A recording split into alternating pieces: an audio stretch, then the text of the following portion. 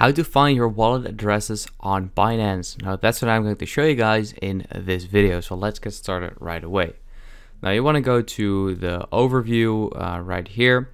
Now once you're here, you want to click on deposit, and you have to click on deposit crypto, and right here you can select which coin you want. So let's say I want to know what my wallet address is for Bitcoin. Then I would select it, and then right here this is the wallet address, and you can also scan this QR code as you can see. But let's say I would want to see it for Ethereum, then I would click on it, and here it is again.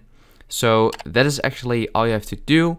You can also search for the coin names because not all of them are in this these are not the only 5 ones you can have, of course. So you can also search here for let's say here, look at that. So you can search for one, for example, I don't know, this one, and it's here as well. So yeah, that's basically it.